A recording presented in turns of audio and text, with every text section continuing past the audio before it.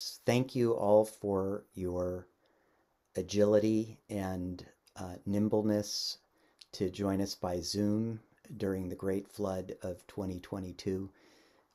Does anyone need a hug or a pep talk? I'd love to see a show of hands. As a matter of fact, I would love to see a show of faces. If you would be so kind, would you turn your cameras on so that we can get a sense of the class? Please turn your cameras on. We'd love to see that you are there and present. And I'm also going to invite you to meet one of your classmates in just a few minutes. So do turn your cameras on. That is my request. Thank you, Sam. Thank you, Michael. Thank you, Lisa. Thank you, Harry. It's good to see you here tonight. So, as you know, the Haas School of Business suffered a burst water main the other day, and thousands of gallons of water streamed down the stairs into the courtyard into our beloved Anderson Auditorium. We were just getting the hang of being back in class together, and then all of a sudden we're back on Zoom. So we're going to do the best we can tonight. We've got a wonderful guest, very talented entrepreneurial leader named Bentley Hall, who's going to join us in just a little while. Before we get there, I always like to take an opportunity to share with you what's blooming in the garden. Anybody know what this is? What this flower is, or what this flower is going to become? Can you put it in the chat if you happen to have a guess? Can you see it? Yeah. Magnolia, fig, eggplant, eggplant. Oh, eggplant. Yep, aga is correct. It is a lemon. That's a lemon blossom. Those little, if you look closely, you'll see that little green thing here. I don't know if you can see my cursor, but that will become one of these, a Meyer lemon. So it's pretty extraordinary, the aromatics of the lemon. And then this only lasts, this is very ephemeral. This is a fountain of cherry blossoms. This is a weeping cherry tree that only looks like this for a day or two every year. So I always rejoice in this moment.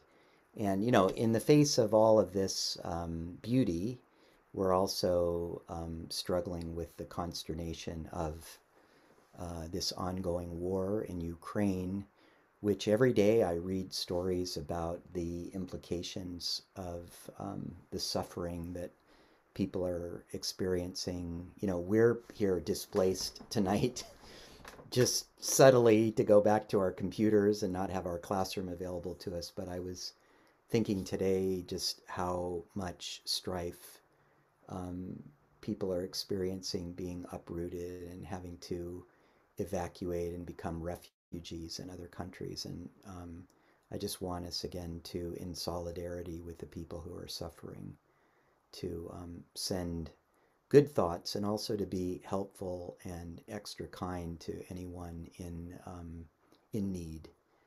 We do have students at Berkeley who are of Ukrainian descent or who are here from Ukraine.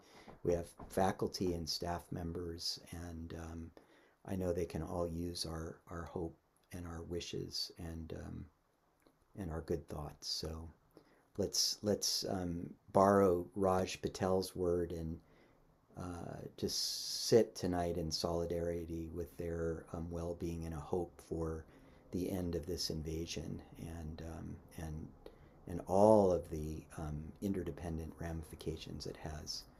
I'm showing you right now a slide of food politics.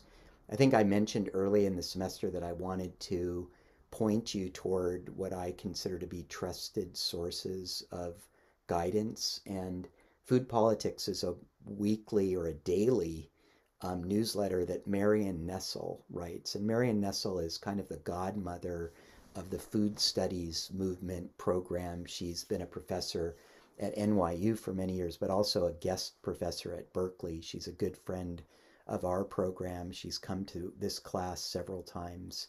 And I just really look to her for important guidance. She's just like she reads everything and she compiles this daily newsletter. So I wanted to put it on your radar. You can subscribe to it. But today's news was particularly upsetting about this new spending bill that our Congress has passed, and they've left out this school food waiver, and it's very painful, going to be very painful for kids. When you look at the military budget and you look at what else is being spent in the billions and trillions of dollars, to have the food budget for students and for children be less than a fraction of a percent is just painful. And I guess what I wanted to say to you tonight, as a as some guidance or encouragement, is that I think if you're going to play a role in food systems change making, um, to address health and climate and people's well-being, you're going to have to be active in politics.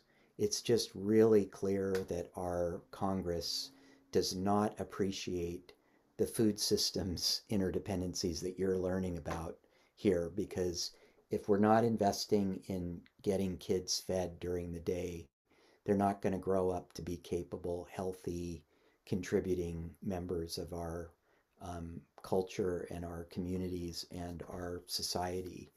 And it's heartbreaking to me. So I wanted to encourage you to follow Marion Nessel. I also think that, like in times like this, when we are stressed and we are distracted, that we need to be able to turn to true trusted sources of information. And I think Marion is just that. So I was thinking a lot about comfort and comfort food. And I was also thinking about stress eating.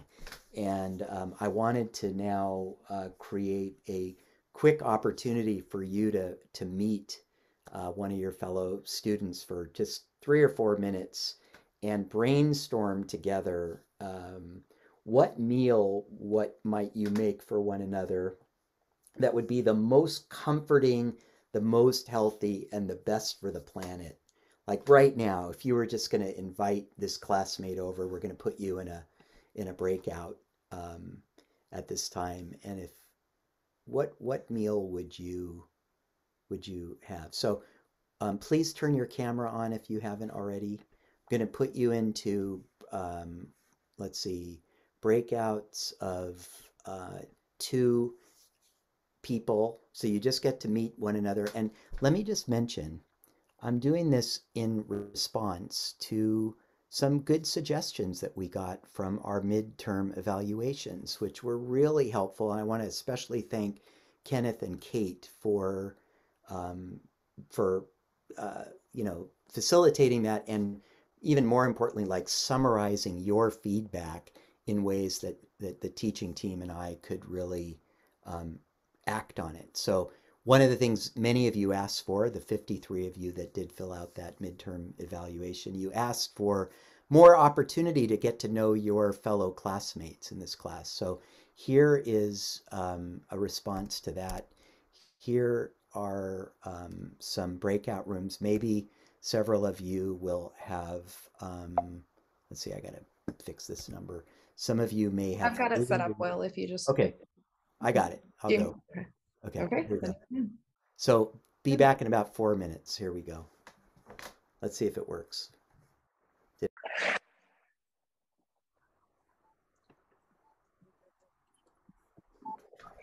All right, welcome back, everyone. Um, would you mind, or would you kindly go to the chat and put in maybe what you want to name this meal, or just describe it briefly, so we could get a whole bunch of really good ideas for comforting, healthy, sustainable meals right now. And we'll collect this. Ooh, a lot of nice soup, ramen, lentils, bean soup, whole grain bread. Oh, that sounds really good. Pho, butternut squash. Wouldn't it be really great if we could all get together in a giant kitchen and do this? I'll have to figure out how to add that dimension to the class. That would be really fun. Okay, Terrific. Why not? I am going to let one of the teaching team members man the waiting room because we're still having a lot of folks just join us now. We're going to now, I just wanted to kind of set the stage for what's coming. You know, we've spent the last 6 weeks or so meeting with really remarkable people. Um, and, you know, you've heard from a celebrity, you know, world-changing chef, Alice Waters, probably the preeminent food journalist of our time, Michael Pollan. You met Anna LePay, who's just an amazing second generation, you know, food systems advocate and change maker and author. We, of course, heard from Raj Patel and Saru.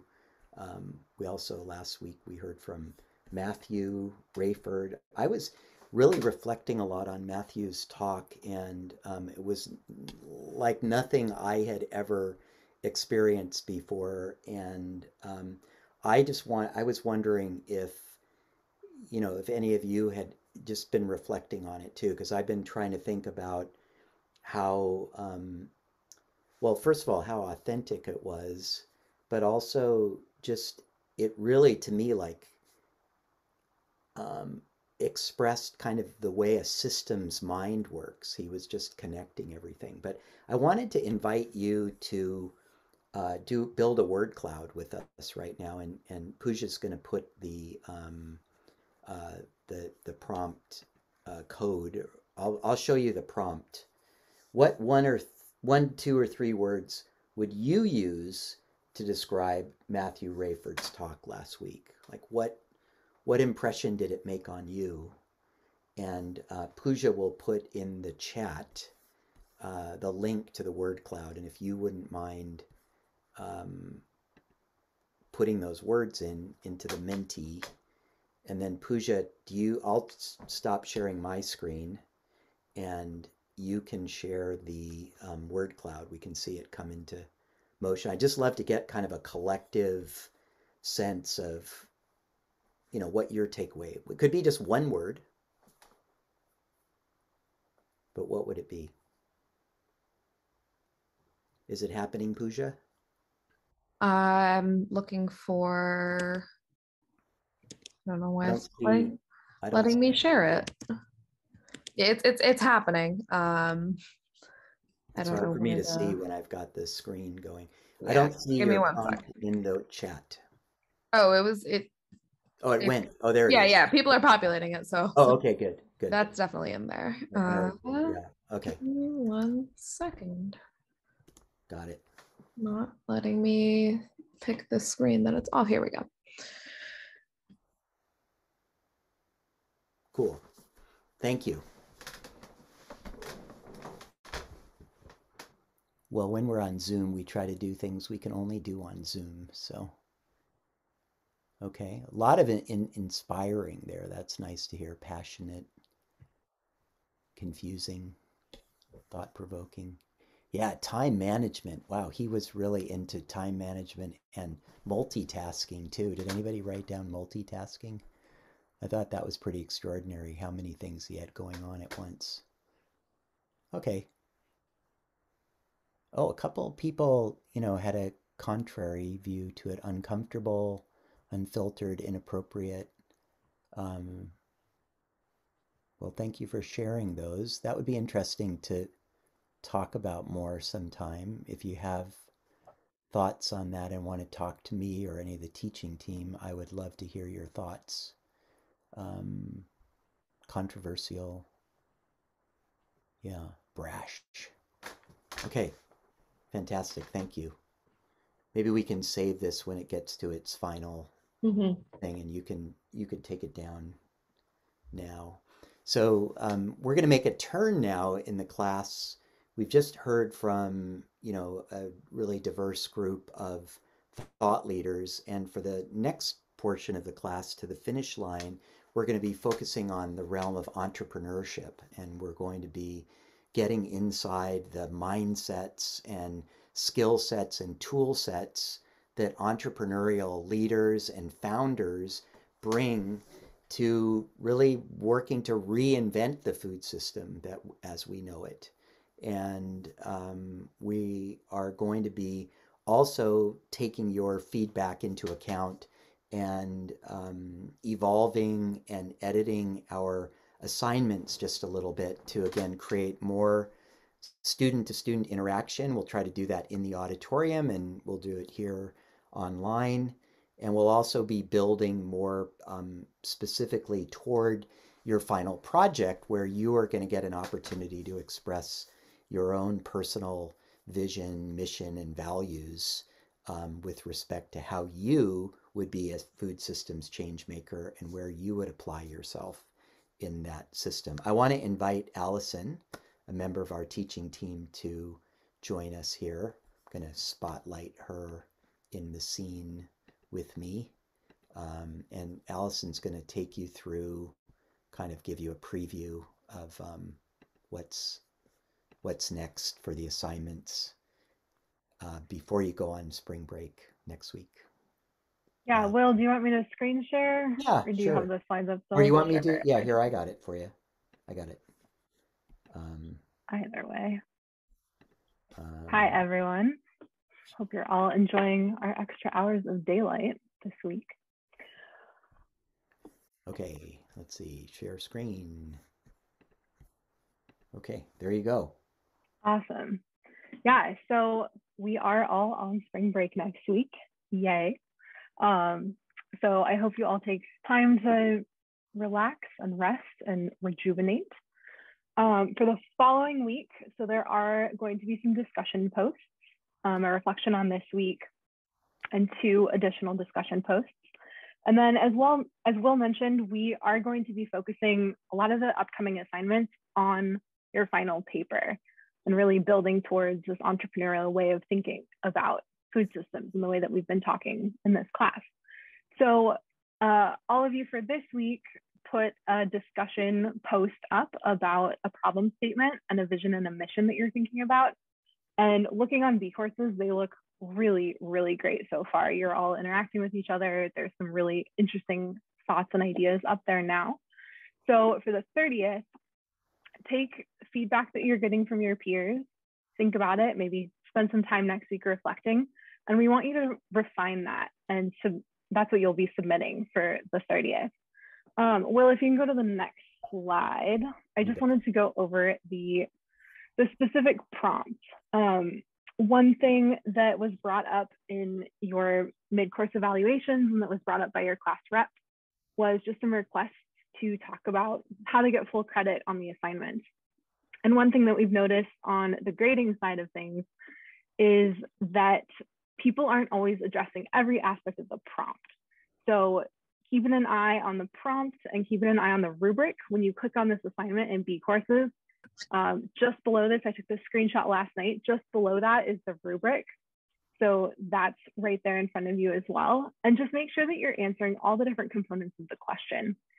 And really, as we think about building towards, this final paper, one topic that you want to address in the food system, think about what you're taking in from this course.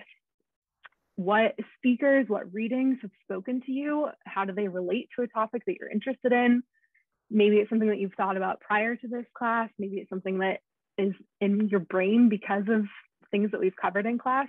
Maybe it's something we're missing in class and that you haven't had a chance to talk about or think about or read about. So think through, read through this whole prompt. Please, again, just connect to what you're thinking about. We want to see how you're applying what you're getting out of this class to your own work and where you're going. I think that's about it.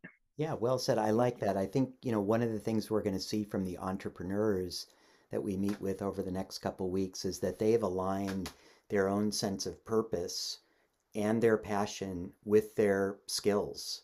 And when that happens, we get a incredible force of energy and nature and the kind of determination and vision that helps to really reshape the system of supply, which is really the definition of entrepreneurship. So thank you, Allison. really appreciate your work and help on the teaching team and for that explanation. And now I'm going uh, to have the pleasure to introduce to you our guest speaker tonight. Um, Bentley Hall is the Chief Executive Officer of Good Eggs. Good Eggs is really a pretty amazing company that is reinventing the system of supply. And I've known Bentley for many years in a number of different incarnations. And I have to say that when Bentley took the what do you want to call it? I don't know if you want to call it the wheel or the rudder or the helm at Good Eggs. Good Eggs was not a happy place at that moment. I mean, you'll say more, Bentley, but it was really challenged. The original business model, the original hypothesis of how it was going to work was not working, and Bentley was called in with his experience at Plum Organics and other companies to really right the ship and get it on course. And so I think his story and his perspective are so relevant to what we're learning tonight and this semester. And I've asked Bentley to kind of give us an overview of this supply chain and distribution.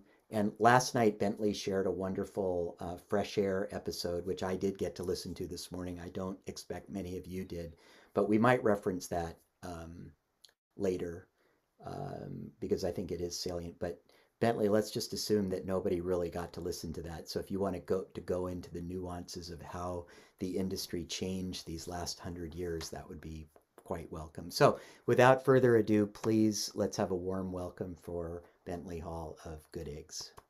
Thank you, Will. Can you hear me? You bet. It's great. Good. Thanks for having me, everybody. Sorry, there's floods and other craziness today.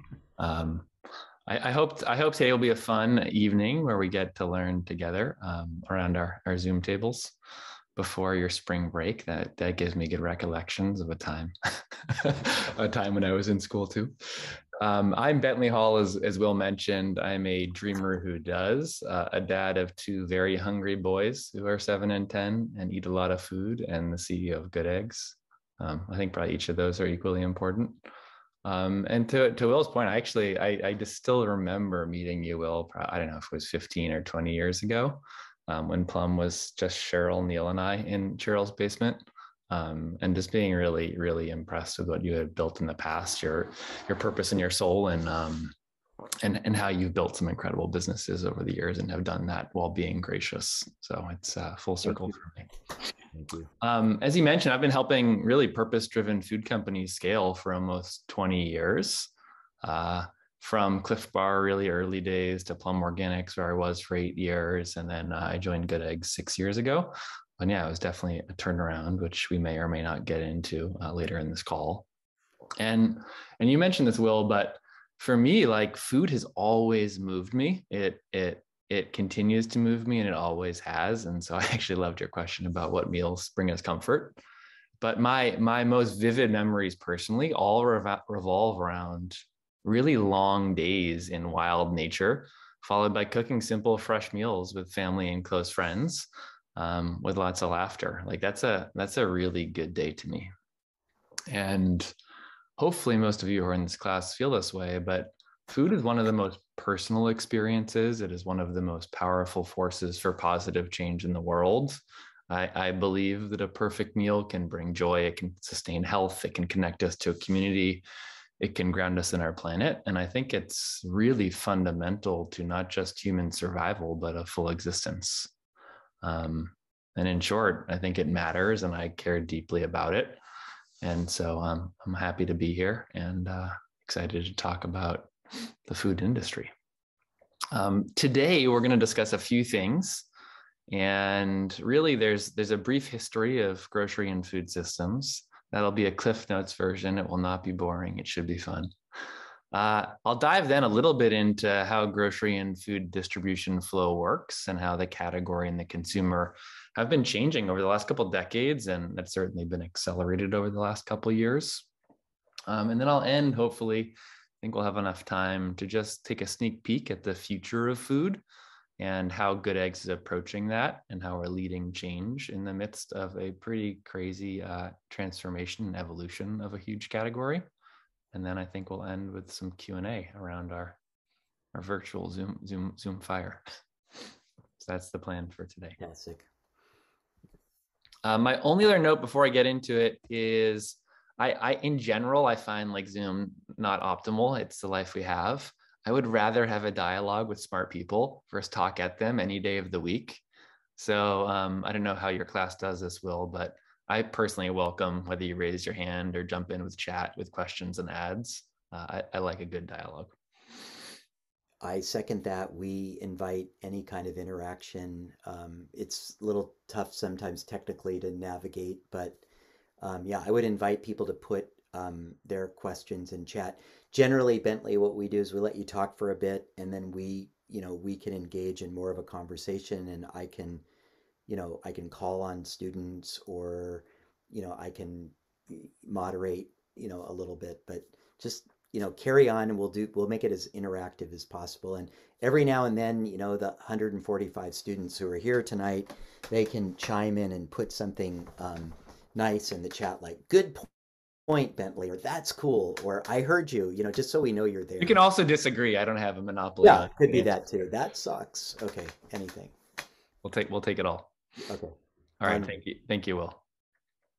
All right, I'm gonna zoom back and out then and talk about how we shop and buy food and groceries has changed over the years. And there's some pretty, to me, fascinating and distinct cycles over the last, call it, century, that I think is really actually important to understand before we start looking ahead.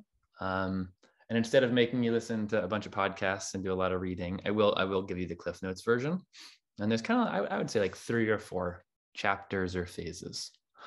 So let's go way back to, I don't know, 1920s.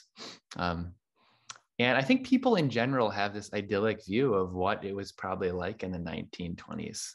Not to ruin dreams as a dreamer who does, but it wasn't that good. There was generally a local grocer, and they ran a tiny, I don't know, 500,000 square foot shop with a super limited selection of essential goods, maybe 200-300 items. And because they were a two-store family owned shop, prices were usually pretty exorbitant. If you think of what was in that store, it usually held, I don't know, dry goods, canned goods, a tiny selection of vegetables that wouldn't spoil, things like potatoes or onions or cabbage. It was owned by a local family, and some of those families were great operators, and others, it was luck of the draw.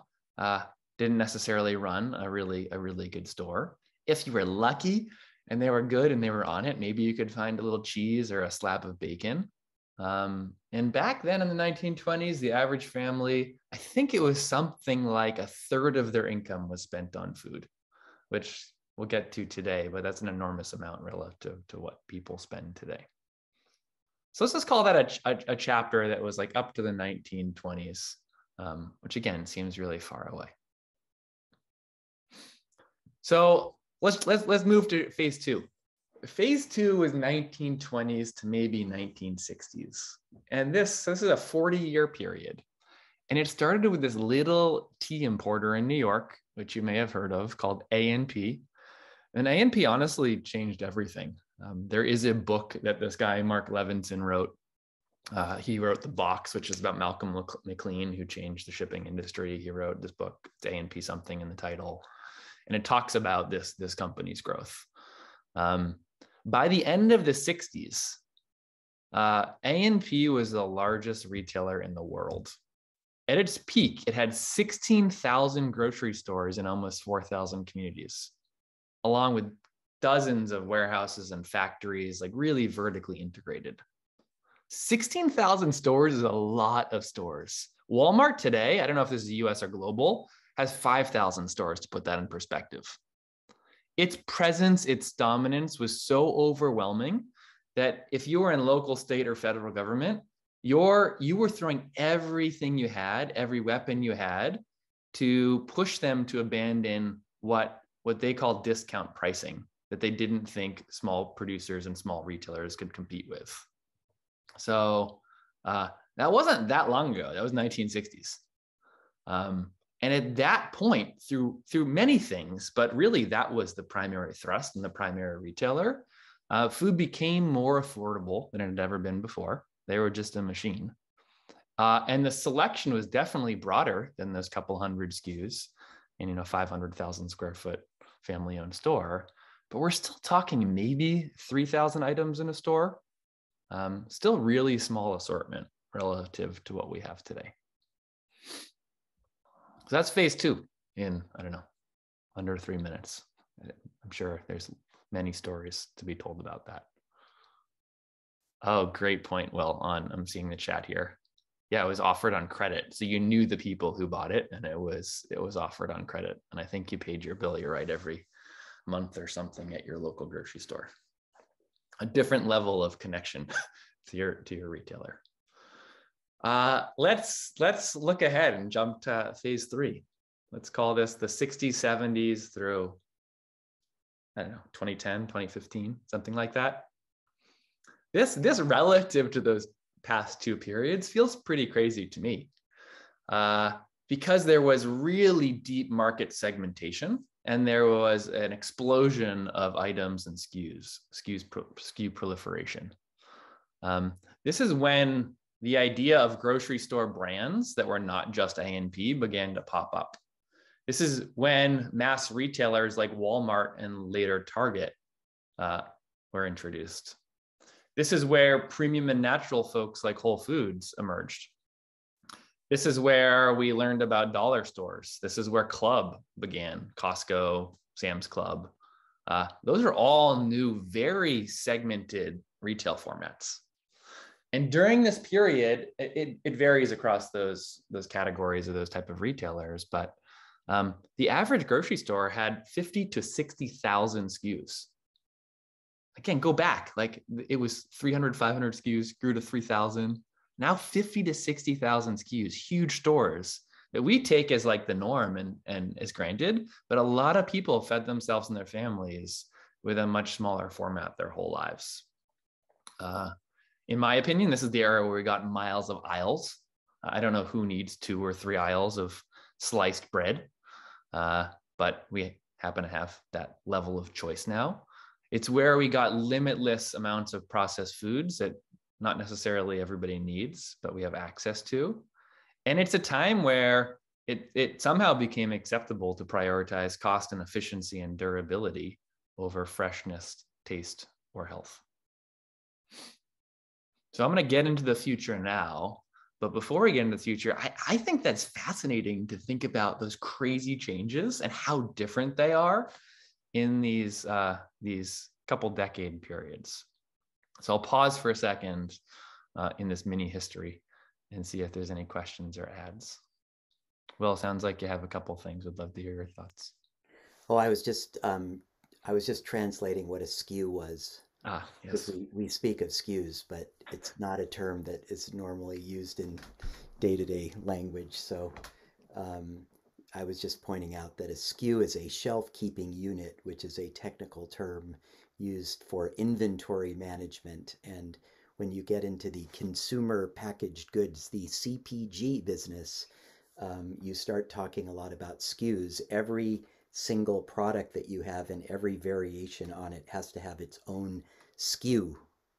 So that's what Bentley's talking about, that we are now shopping in stores that have 30, 40, 50,000 SKUs, which adds to our confusion and our anxiety. Yeah, I think that's true. That's a good reminder that I've been in this industry for a while. I take that for granted. Thank you for. Well, we haven't, we just haven't broached this yet, so it's all new. So I'll keep translating if need be. Sounds good. Hey, Bentley, I had a thought on one of the things that you said, by the way. Please. So I thought it was interesting you were saying about the 1920s, how it was the most that kind of the US income has been spent on food, with 1/3 of it being spent on food. And previously in this class, there's this big discussion how like we're actually paying way less for food than we actually should be, talking about the true cost of food. So I was kind of wondering your opinion on how like we actually used to pay more, now we pay less, And I don't know if the future, ideally for sustainability and health, means we pay more. Kind of what are your thoughts? Oh, very good question. Thank you for asking a question and making this a dialogue. I appreciate that. I mean, today, we'll get into this actually in this next section, but today versus a third of income on food, it's 6% of household spending is on groceries. It varies a little bit, but call it like another 5 or 6% is on in out of home food spending. So call it like 12% of GDP or 12% of income is on food. So way smaller than a third. On whether it's hard for me to answer that question from as a proportion, because like housing prices are so different, everything is different. I personally think people can eat really healthy, nutritious, wholesome food from good vegetables and like basic bulk ingredients, if they have the skills and the knowledge on how to cook, which is not a given. I think that proteins are what become really expensive, especially really sustainable proteins. And so I think that's a luxury and a choice that some people have and some people don't. I agree with Will's point that cooking simple foods is a superpower that not everybody has been taught or knows. Well, and ironically, it's been completely removed from any curriculum. We've been working really hard to try to get more teaching kitchen opportunities for students so that they can actually learn while doing, but it's just kind of been left out of both, middle school, high school, and college. So, and dorms aren't equipped for students to be able to cook in them. So it's a big opportunity. I'm mentioning these things, students, because these are all change maker opportunities.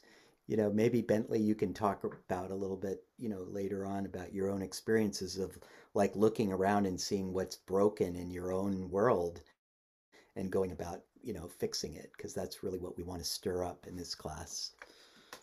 Oh yeah, I got lots of those. I'll give you the quick CEO answer on this question too, and then we'll move ahead. But we have such high quality produce that is sourced direct and local, that our produce is not more expensive than buying produce from a generic store, but it is, in my opinion, completely different and much better.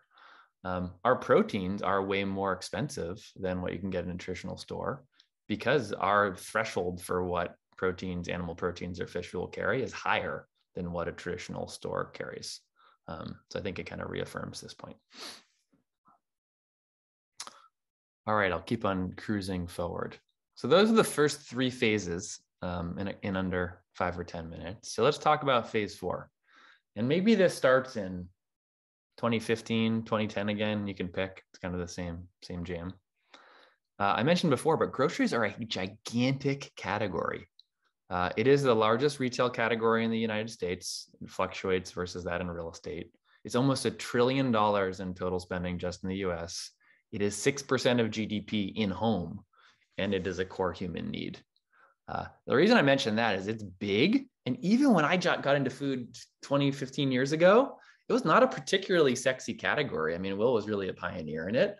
It wasn't the category that a lot of people were studying and wanted to get into. I happen to care about it, so I didn't really have a choice, but it's also a big industry. When I joined Good Eggs, the thesis about the category, and I'll actually pull up some slides from the past if a host can give me the power. All right, I have the power. You should have the power. Thank you for giving me the power. You have the power. All right, that's Mas Masamoto. He makes the best stone fruited peaches, in my opinion, in the summer. They are so good. I think Alex Waters actually is one of his advocates. Yeah, and Moss has been a guest in our class. He's amazing. Both an amazing poet and an amazing grower. I digress. Let me get my...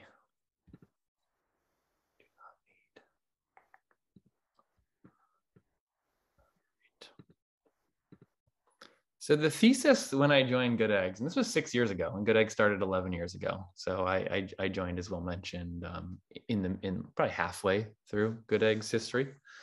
But the thesis at the time was $1 trillion market is transforming, and it's transforming right now. And we believed that it was going to there was two huge tailwinds that were driving this tectonic shift. One was this shift towards high integrity, great, good food. And two is a shift toward online and on-demand purchasing. And Good Eggs was at the intersection of those two trends. When I show this to all of you now, you're probably like, yeah, I get it. I understand.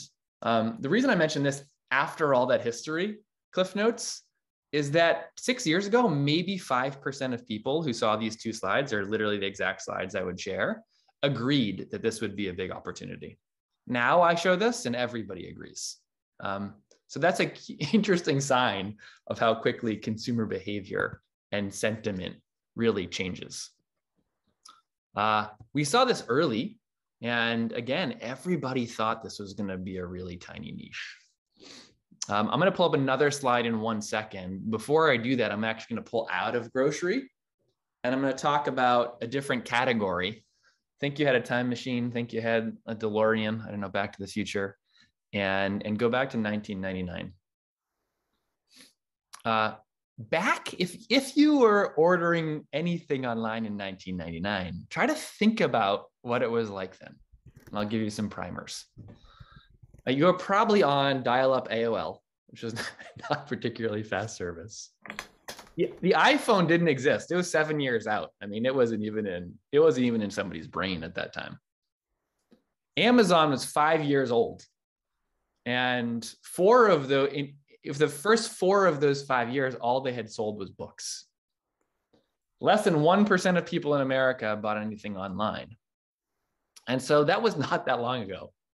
Over the next 20 years, online became 12%. Now I think it's 14 or 15% share of overall retail. And we're used to ordering everything and anything from our phone or computer, getting it same day. That shift, again, 99 to call it now, from less than 1% to 15% share. That's why I think this page is so fascinating to me.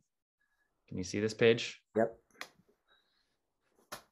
So this one blows my mind because of the speed of change, and because we're still in this early first chapter, this early evolution of this huge transformation in food. And again, for entrepreneurs or people who want to work on important, hard problems, this should get you really excited and want to, and make you want to get out of bed in the morning and go build something great. So this one, back in 2018, which I'd been in the job at Good Eggs for 3 years then, 2-3% of groceries were sold online, 2 or 3%. That has leapt to north of 10% in a really short time period. COVID was a big driver, but there was lots of other things too. And if you look ahead, it's pretty clearly, people agree that it will become more than 20% of this category, which is huge. If I compare that to the DeLorean Amazon example, e-commerce, grocery is moving online somewhere between 3 and 5 times faster than overall e-commerce moved online. So think about that. You're living in a period across all that history of the greatest change the world has ever seen in food, in the largest category that really matters, in the shortest amount of time. If I get out of the theory or the business case of these slides here, think about your life. You're able to eat anywhere, in and out of home. You're able to shop almost unlimited choice from multiple channels. And these category lines of is it a meal, is it a grocery, is it a food experience? They're really blurring. It's more about, what do I want to fill my fridge and pantry with and cupboards, and what do I want to have for X meal? And you have a lot of options. So again, I don't think history is boring if you think about the moment you're in. And I really personally think that this is an amazing time to be in food. And so you get this business opportunity, you have a purpose that matters to you if you're in this class. That's a crazy combo. Any questions here or thoughts here?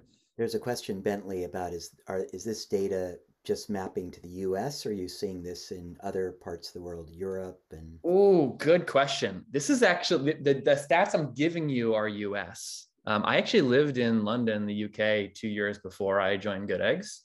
At the time when the US was 3%, online penetration, the city of London was 18%.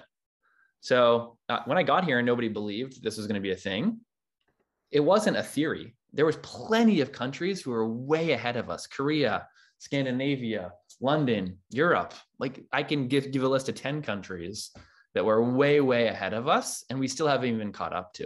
So it's actually a really relevant question and a good question. We're just behind.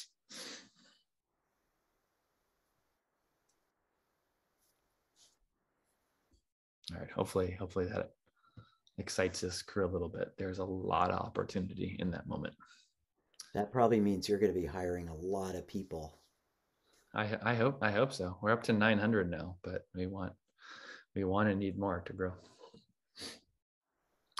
All right, this is not meant to be a Good Eggs plug, but I think it's probably useful to explain what Good Eggs does, so that as we get into the next section about where I believe food is going, you have some context. In this market dynamic, we've spent the last decade pioneering a new approach that delivers peak quality, high integrity food, and delivers the same level of convenience you would expect from the other players, but without a compromise on jobs, people, humanity, or the planet. This means we're doing things like sourcing 70 to 80% direct from local producers.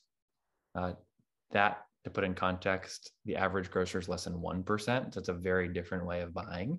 And we'll get into that in a second about the flow of food.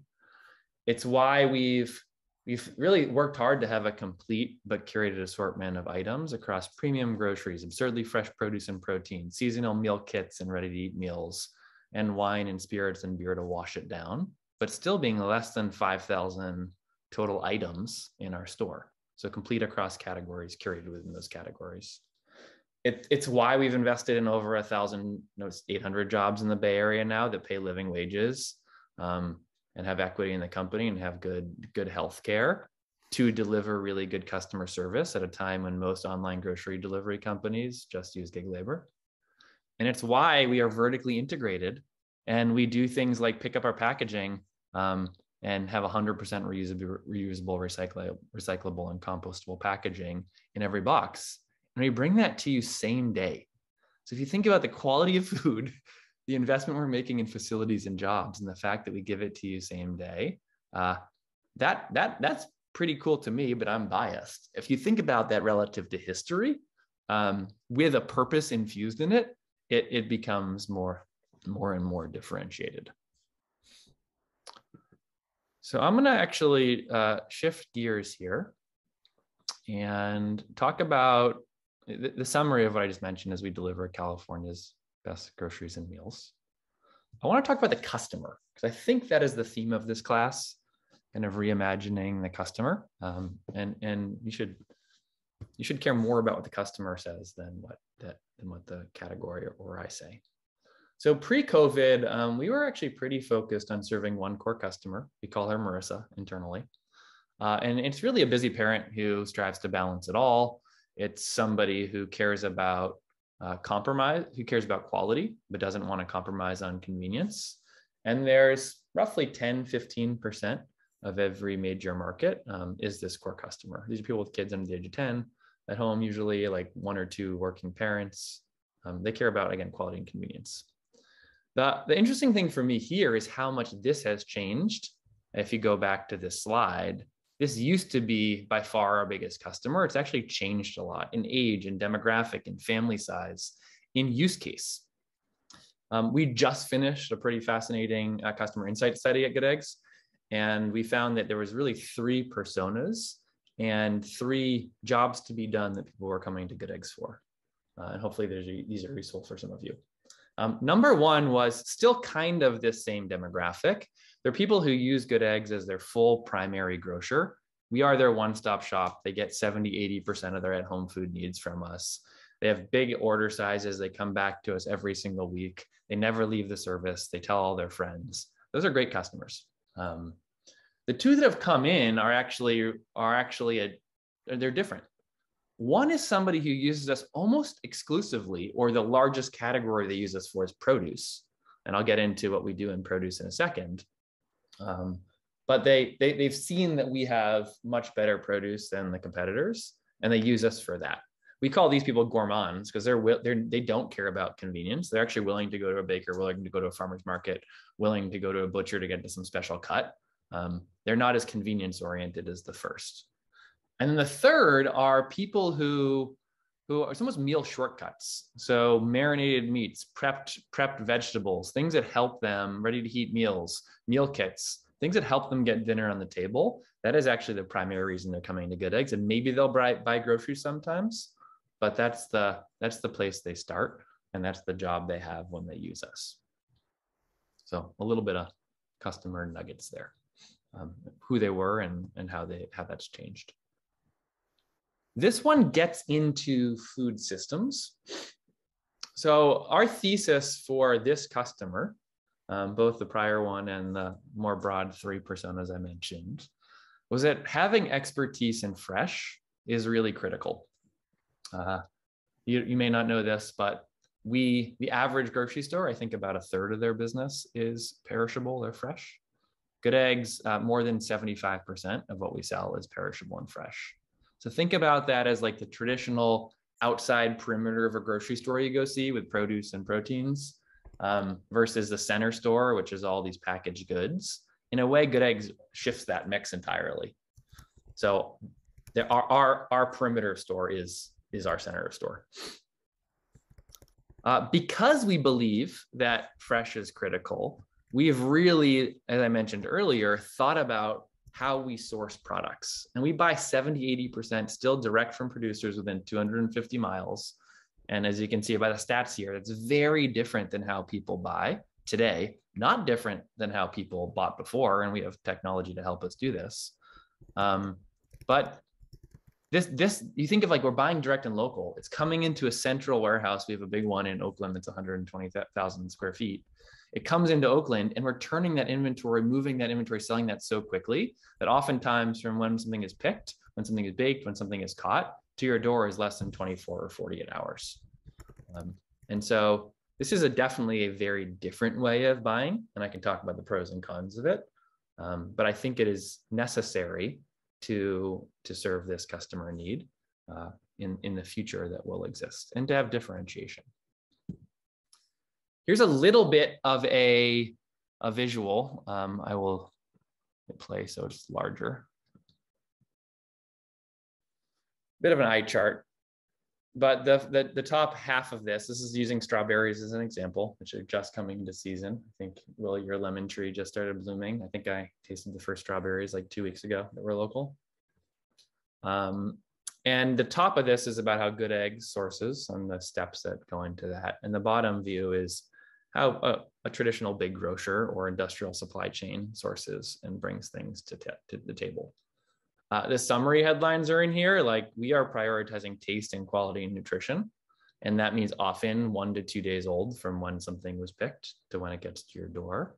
That is not how a Kroger or a Safeway of the world prioritize or do things. They're prioritizing, which makes sense for them, durability, consistent price, uniformity, and consistency. And that means often they have consistent supply, but it's 10, 12 days old when it lands on shelf. A lot of people don't know this on fresh, and it's kind of gross once you know it. So sorry for filling you in. If you look at the four steps in the Good Eggs example here, we're picking really unique varietals at optimal ripeness. So there's Gaviola, there's Albion, there's Seaside, there's like 7 or 8 different exceptional strawberries that when you eat them, they are the best strawberry you've had, short of like growing one in your own garden. That is, again, most strawberries sold in a grocery store are like one variety, which is bred for durability. So we're picking great varieties, picked at optimal ripeness. We're pulling them from these local producers less than 150, 250 miles away, bringing them into our space in Oakland. Oakland is, if you envision it, it's like half 60% big, tall, 30-foot high walk-in coolers with different humidity and different temperature zones. So we're storing something at the right temperature based on the product that it is. And then we're delivering that almost kind of like Dell just-in-time style to your door, still at its peak flavor and freshness. Not a lot of steps, not super complicated to understand that. But that makes sense to me. That is not how things are done in the rest of grocery. How most people do it in grocery is they pick a variety that is durable of strawberries. They pick it with white shoulders, which means it's not red, it's white, before it's actually at peak ripeness, because once it gets to peak ripeness, it's less durable. They then ship it thousands of miles across borders, across countries, across states, and it sits at a distributor who's taking this in from all these strawberry growers across all over the country. They're then storing that thing in that case or that pallet of strawberries in a cooler for days. They throw a bunch of gas into it, which turns it from a white berry to a red berry. It's called ethylene gas. And then they ship it more miles to a grocery store where it sits on a shelf, not at optimal temp or humidity. And then you purchase it 2 weeks after harvest. It's never been a peak flavor. It never had a chance of being peak flavor or a peak variety. And you drive it home and you eat it and feed it to your family. Hopefully, maybe you do or don't. But that's a massive difference. And hopefully I'm not boring you with like the inner workings or the history of food. Hopefully you want to know like where your food came from and how it works and how it flows. And it starts to make you ask some more questions and like get curious. Why was this berry? Why was this Masamoto peach so good? It'll take you on an interesting journey. I'll pause here too on my soapbox and see if there's any questions.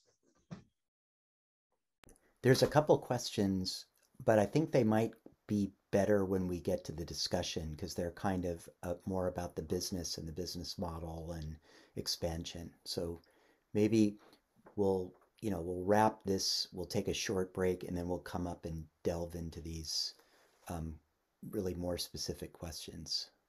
That sounds great to me.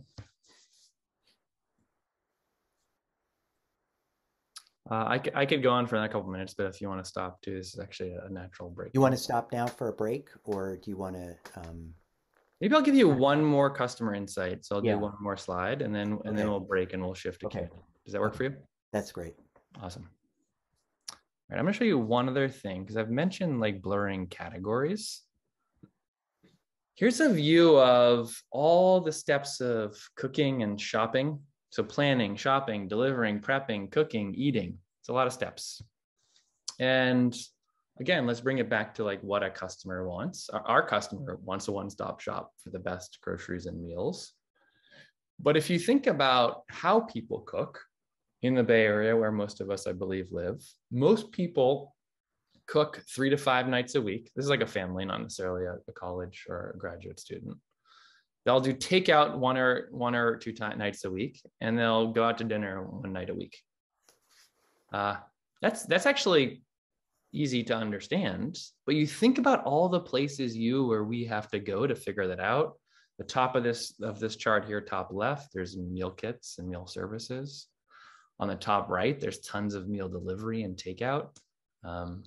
On far out to the right, whether it's Open Table or Resi, right? Those are ways you can make reservations online.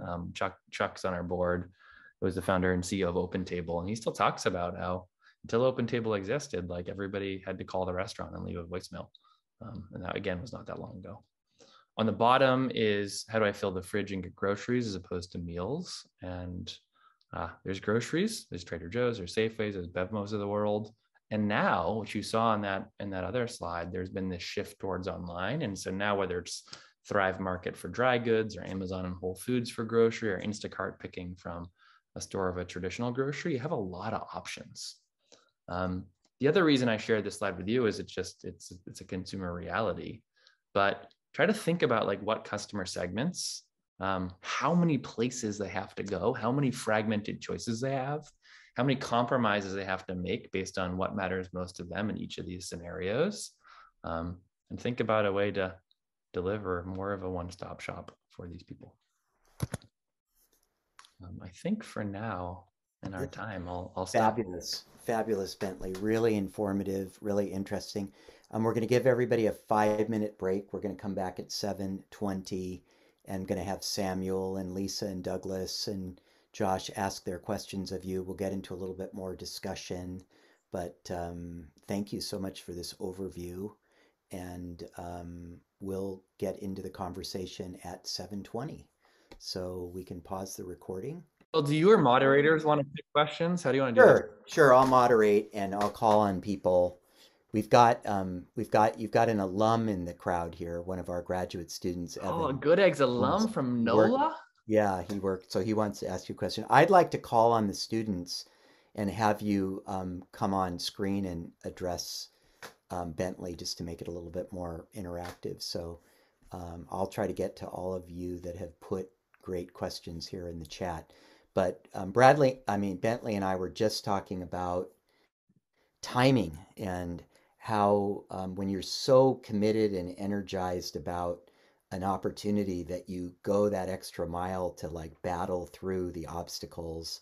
And I was just reflecting and saying, but sometimes you just don't get the timing right. And I was about to share a story with you where back in 2007 and 2008, my partner Andy Donner, who's a Haas alum, he was really into like he saw digital health coming, and he did a lot of research on it, and he was working with academics and scientists, and he said like the future is going to be connected exercise, and people are going to Well, like you had really 2007, this was, Will? 2007. Yeah. 2008. And he's like, people are going to want to exercise together online. And we found a company called Espresso Fitness, which was a exercise bike with an interactive video screen and the ability to connect it to other bikes. That is Sound good. familiar? That is amazing. Sound familiar? So we Okay. invested in Espresso Fitness, and then in 2008, we had the economic crisis, all the debt, and at that time, people were not buying $1,500 or $2,000 bikes to be at home. They were going to the gym. And at that moment, the gyms, all their credit and debt dried up because of the great crash in that economic moment. Yeah. And the company basically was sold for hardware and software, and we wrote off our investment. And then 10 years later, you have Peloton. So, there's just a difference between like seeing the future and then being there at the right time. But anyway, honestly, like Good Egg started 11 years ago, right? So they were one of the first companies to do online grocery in the US. Right. And candidly, the first 5 years were a real struggle, I think, because of timing. Yes. Somebody asked earlier, like, where was the US relative to global players? The US was behind at that point. So to me, actually did not seem risky. But that's because I'd lived in a country where it was becoming the norm, and I'd experienced it. It would have been hard to believe that if I had not experienced that live. I just think this is a great topic for the students, because one of the things you're going to want to think about with your change making plans that you're going to articulate in your final project is really what indicators give you a sense that the timing is right, because the data is always backward looking. It's really easy for us to look back now and see the numbers. The projections that Bentley shared are pretty exciting about the trends, and they're pretty predictable now.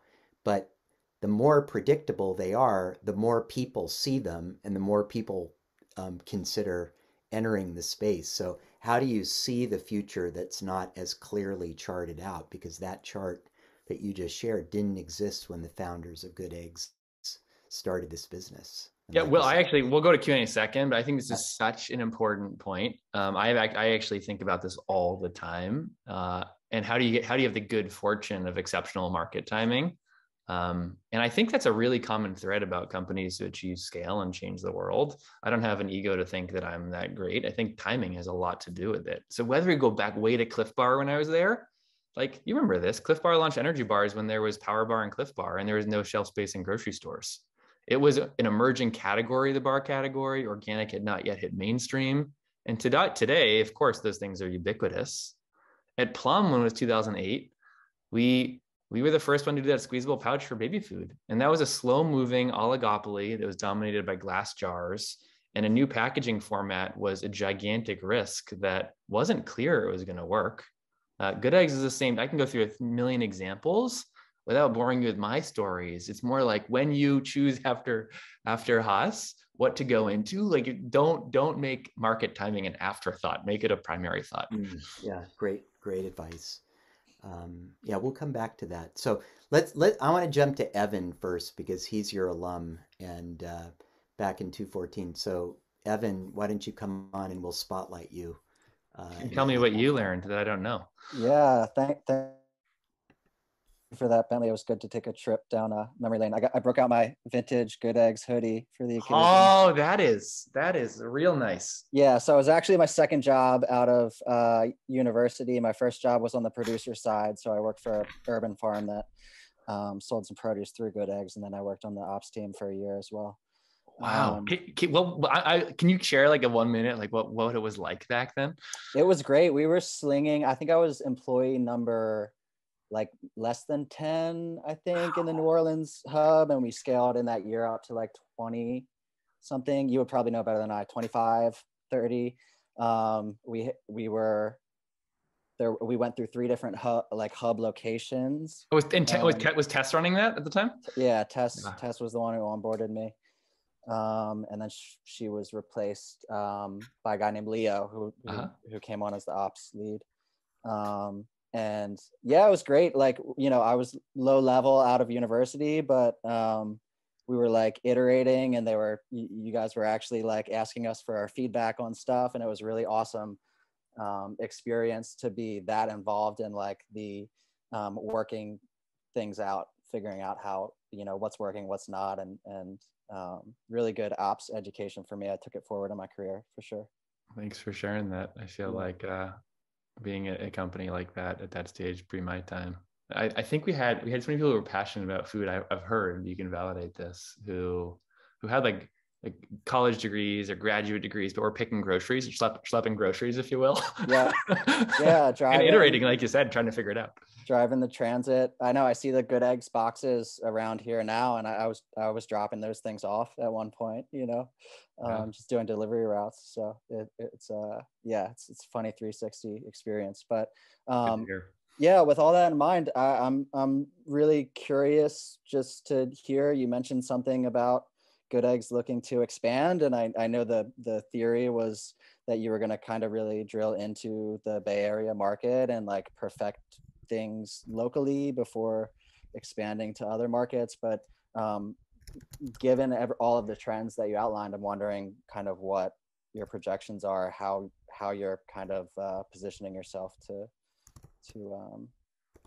expand it, or if so. Yeah, it's a very good and timely question. The really fast history on this one, you probably remember this, but I joined Good Eggs 5 months after they'd scaled back from 4 markets to 1. So it was in NOLA, it was in LA, it was in New York, and it was in San Francisco Bay Area. So they'd scaled back, which is a longer conversation.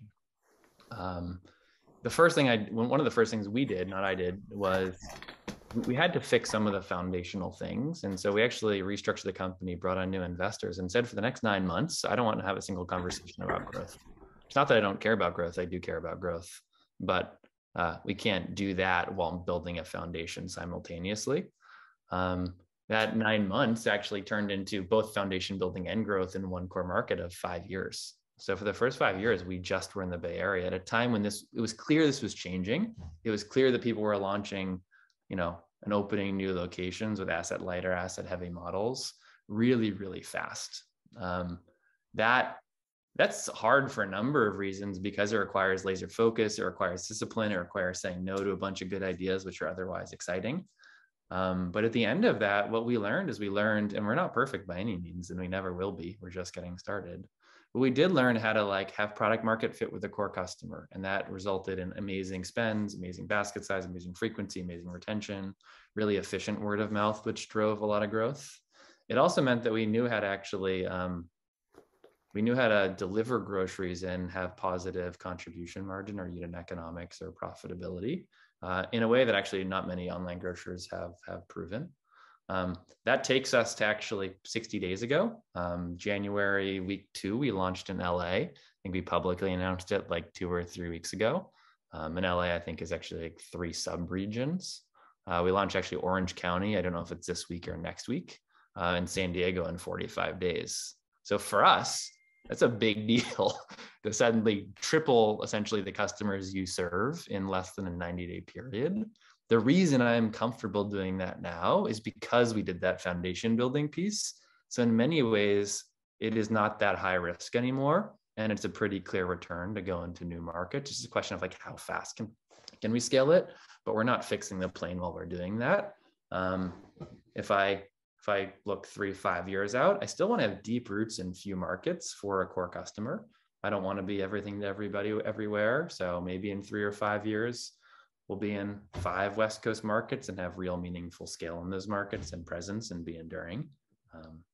I could go on and on, but that's my short. Hey, Bentley, would you mind just talking a little bit more about product market fit? What is that? We haven't talked about that in this class, and it's certainly an area of business design that has become really essential. And it's again, I'd like to underscore it because I think the students, as they start to develop their change maker strategies, understanding product market fit might be helpful.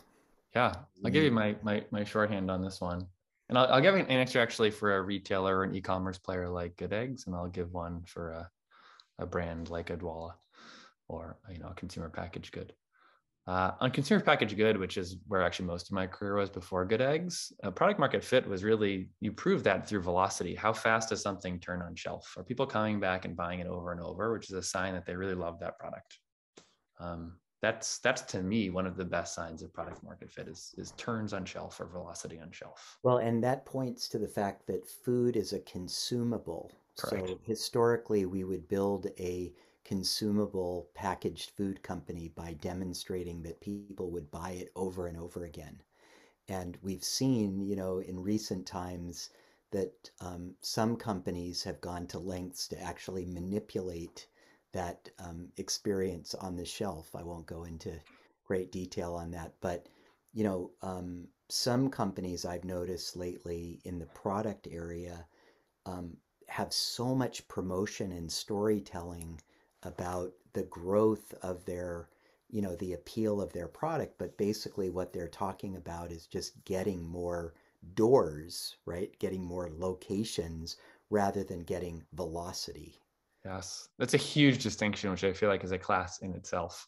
Yeah, it is a class in itself. But I imagine Adwala or Republic of Tea, I imagine that you proved relatively earlier, learned how your product would move faster and have higher loyalty than other beverages on shelf. Can I tell you a quick story? Because this is interesting. When I first, and the students haven't heard a lot about my own background, but ask a question. A rich background here. When I was starting Republic of Tea, I had found this incredible tea that was made in Hamburg, Germany, and it really wasn't offered in the United States. And it was a peach tea, and I added ginger to it, which created a ginger peach tea.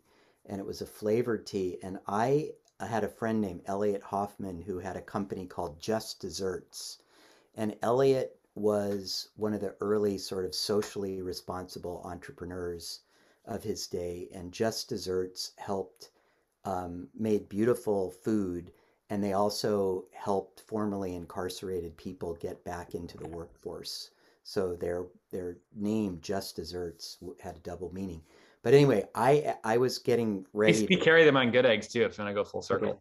Okay. So I was getting ready to take Republic of Tea to market, but I wanted to test the product market fit. And Elliot was doing a demo at the Costco in South San Francisco, which has many, many little Chinese ladies who know tea, like generationally, they know tea. And so I actually sort of challenged myself. I said, if I could put a tea in front of that group of people who are really knowledgeable about tea and really specific, and that they would think this was a really good tea, I might be onto something. So that was one of my first experience. I literally went into the store. I spent a couple of afternoons with Elliot. He was serving, muffins and cookies, and I was serving tea. And I was convinced after that, when I saw the enthusiastic response on those people's faces, that I might have something that would cross over from a knowledgeable customer to someone that, would be new to it. Mm. Anyway. Sorry.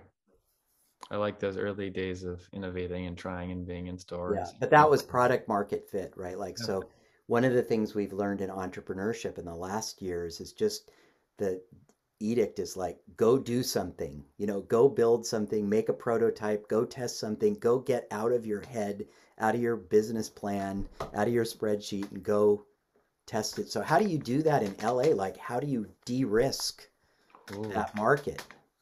Yeah, I'm gonna quickly answer the last question, then I'll go to that one. Yeah. I think product market fit in CPG is velocity, and then I think business viability is essentially gross margin. In a company like e-commerce, I think product market fit is measured in, are people ordering large orders? That's order size and frequency. Combined, it's like, how much do people spend a year with the service? And then there's a more qualitative measure, which is NPS score, like Net Promoter Score. How much do people love the service? Those two things are validators in our business that we are delivering a product that people enjoy. And our version of gross margin versus CPG is unit economics or contribution margin. How much do we make on each order? That's business kind of viability and product market fit. All right, you had another question, Will, which was let's get Lisa Chen out. Lisa, are you here?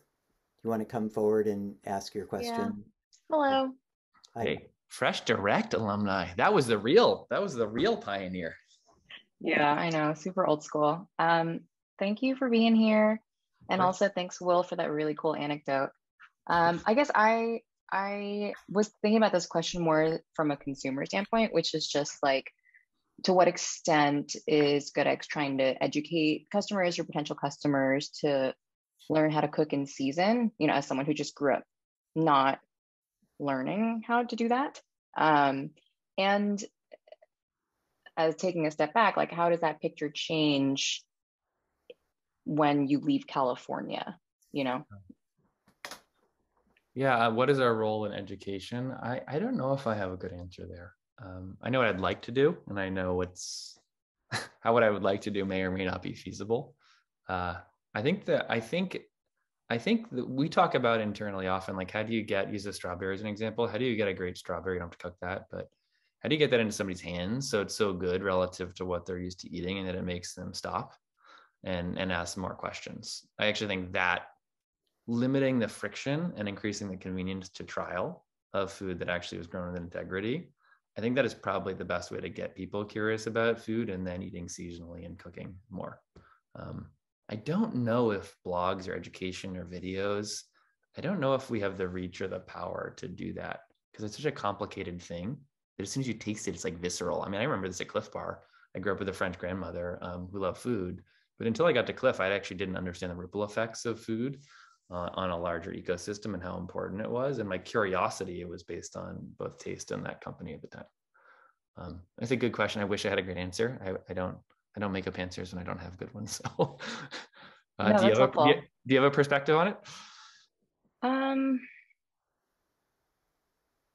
I think that as someone who has heard about Good Eggs and been curious to try Good Eggs, I think my personal reluctance has been I might not know what to do, or trying CSAs and stuff. I might not know what to do with this. Yeah. I don't know what to do with the chart, or I never grew up eating this. Yeah. And so was just thinking about generally the idea of learning how to eat things that are in season and that being better, and to what extent different companies are trying to push the education portion of that. Yeah.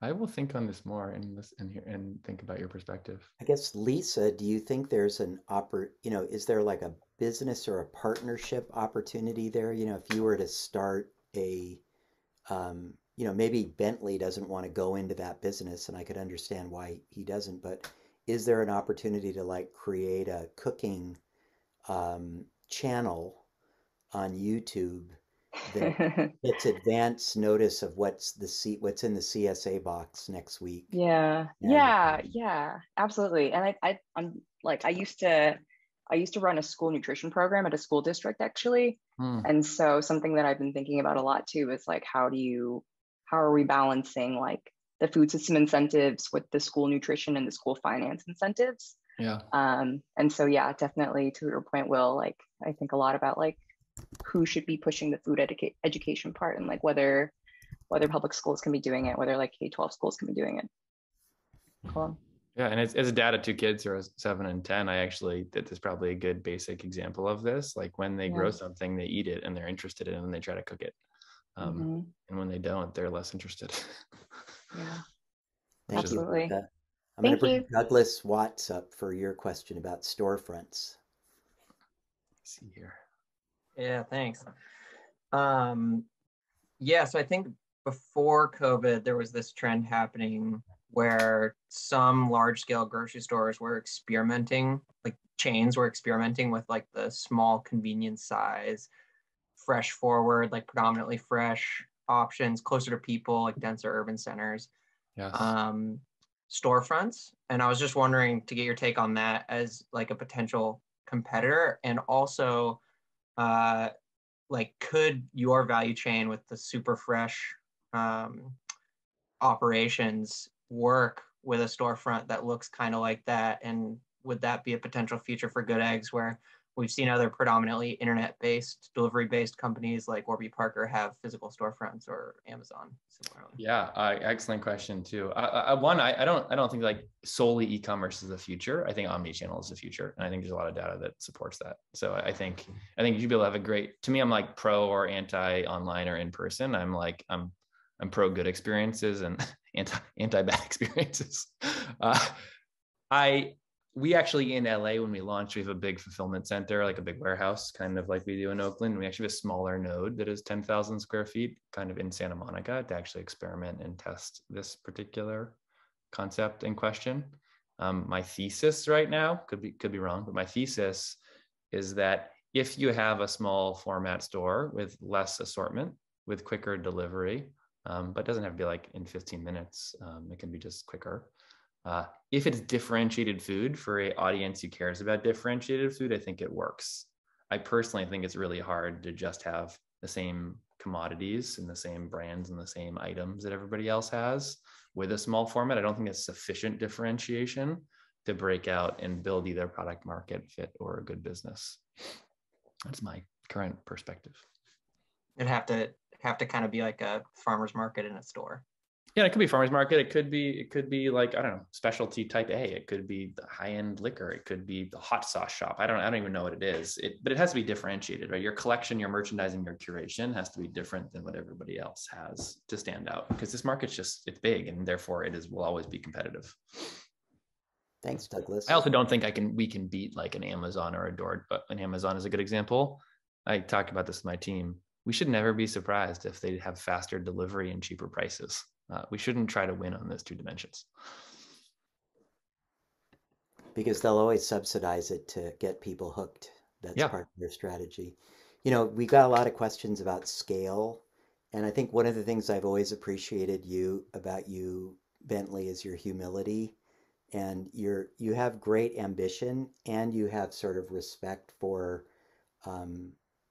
what is. And I mean, one of the arts of being a successful entrepreneur is to see things as they are, not as you want them to be. Mm-hmm. A lot of entrepreneurs want to will things into being, and sometimes you can do that, but usually when you do it, it's luck and good fortune. It's not your own doing. So I always appreciate your humility. And I think that in food, what's refreshing about what I'm hearing from you in Good Eggs is that there is an appreciation of like limits of growth. We read a paper by Donella Meadows about dancing with systems, and her famous work was about limits to growth, that not everything scales. And that doesn't mean that you can't have an incredibly beautiful, successful, profitable business, that it doesn't scale infinitely. And I feel like I just want to go on record saying I think we've become sort of brainwashed a little bit about infinity, as being the goal of companies, particularly those involved with tech, that there's just like nothing big enough. And, so I think that what I hope the students are hearing tonight is that there's a specialized set of conditions that create the conditions for good eggs to thrive. Yeah. And you just happen to be in California, which is the sixth largest economy in the entire world, and the greatest producer of fresh vegetables and fruit in the entire nation.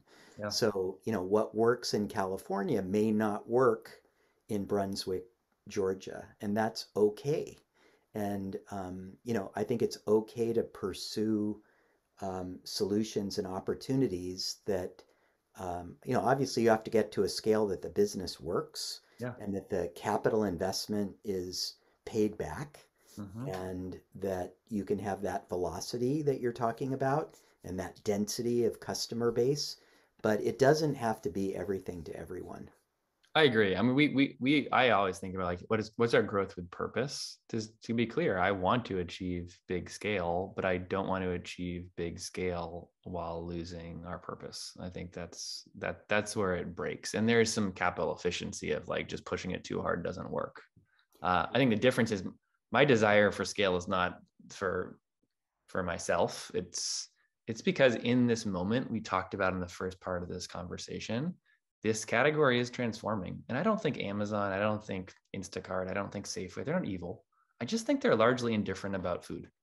And I don't want the people who create the future of our food system and have the greatest share and the greatest scale to be indifferent about food. So part of this, even like foundational chapter in growth, it's growth with purpose. And this is my constant struggle, honestly, as a leader and a person, and also as a dad, like, how do you achieve real scale while maintaining purpose? And in my case, also being a present father, like that everybody can define success in their own way, but those things matter to me. I don't really want to sacrifice any of those three things.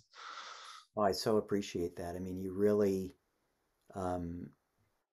hit the nail on the head for me. I mean, there was a story in the New York Times, which I'm sure you saw a week or two ago, about the Amazonification of Whole Foods is nearly complete.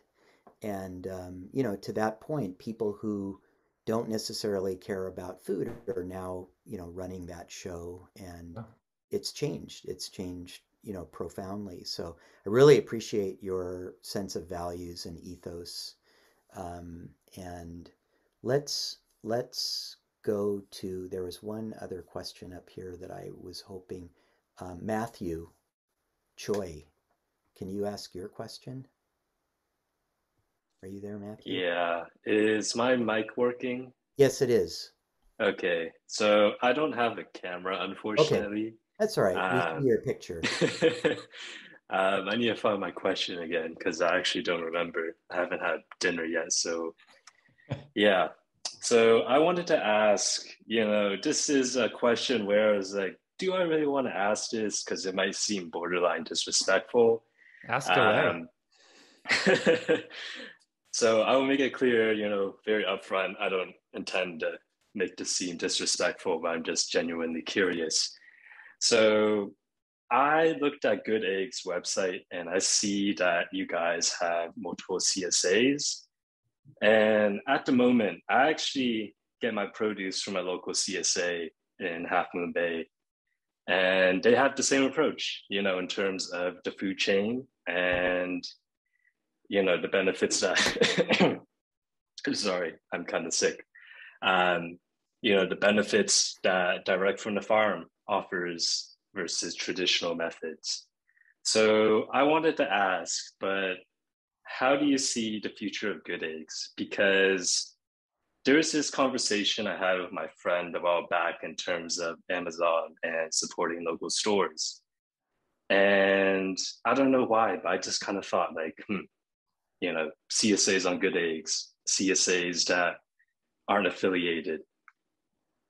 How do you think the relationships of farmers who aren't affiliated with Good Eggs will be, and whether or not the expansion of Good Eggs might result in a kind of join us or possibly kind of suffer type of thing, similar to how Amazon grew big and how, now some local stores find it hard to compete. Because how do you compete with Amazon if Amazon has all these planes, the infrastructure and whatnot, where they can offer, same day shipping, or they can have loss leaders, versus a local store where it's like they have to pay for rent. Well, first of all, I thank you for having a question that's on the more courageous end. People who know me, like, you can't offend me with a tough question. um, so I love those type of questions. They make us think harder and deeper. So keep on doing that. That's an awesome trait. For your question about how might this impact suppliers, it does tie back to purpose, and I'm not being disingenuous. I don't think Good Eggs will achieve scale while maintaining its purpose. If we look at the world as a zero-sum game, like most retailers, where you squeeze your suppliers for every penny, you squeeze your team for every penny, you try to eke as much as you can out of your customers. I just don't think that's the way to build an enduring business. So I think we have to have a model to scale that lifts our suppliers, our customers, our team, and serves our shareholders, or else we won't be around. My reason for saying that is if I take myself out of it too, and I think about a supplier lens, and I'm open to other perspectives here, but most suppliers I've talked to, whether they're small, medium, or large, the first question is like, do they care about peak quality, high integrity food, so they're growing it? If so, then their channels really have a farmer's market or a CSA, awesome channels, same practices and values that we have. The challenge is, like, they're great growers. They're not great at delivering or doing CSAs. And so for them, it's a low volume, high cost channel, also with high connection to customer. So there's mixed things there. Another option, which is kind of a similar dynamic, is they sell to like restaurants, whether it's premium restaurants or fast casual ones that care about sourcing, whatever. They're going to those. It's kind of the same dynamic as a farmer's market or direct to consumer for them, which is it's relatively small size for a drop or a location. And it's not that high volume, but the margin's better. And the third option they have, just to go extreme and not make this a long answer, is they can sell to a distributor who throws them in with a bunch of other people that their brand is lost, the product quality that they lost, the thing that they cared about most goes into a large stream and is commodified. And in that example, they do get way higher volume, but they get lower margin.